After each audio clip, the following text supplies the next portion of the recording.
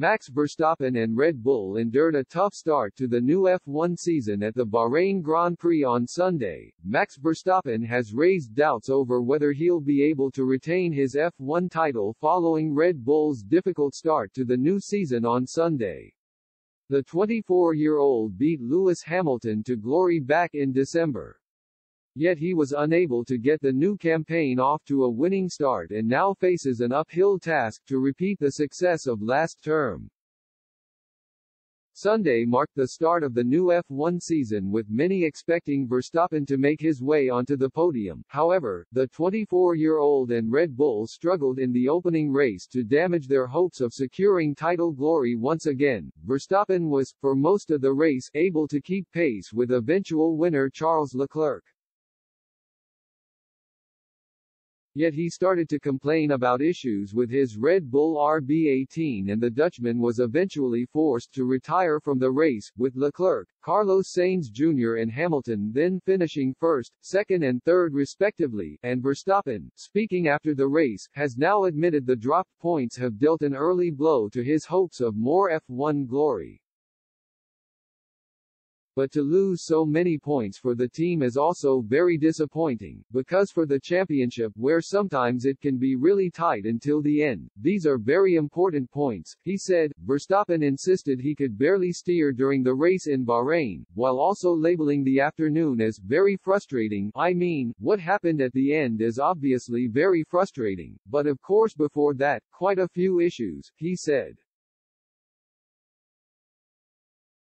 First of all, the balance was off. I didn't have the same feeling as on Friday on the long runs, so that was a bit disappointing. Then suddenly my steering, I don't know what happened to that, it was just completely locked, and the faster I was going, I could barely steer, so it was not easy on the restart to defend from Carlos, but then I was still in second with that big issue, so you think, okay, with all these issues that I've had today, second would be a good result.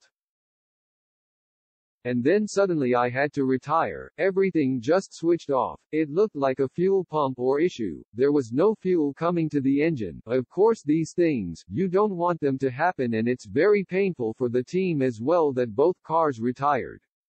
We need to look into everything. With Sergio Perez also retiring from the race, Red Bull chief Christian Horner admitted they would investigate what went wrong internally.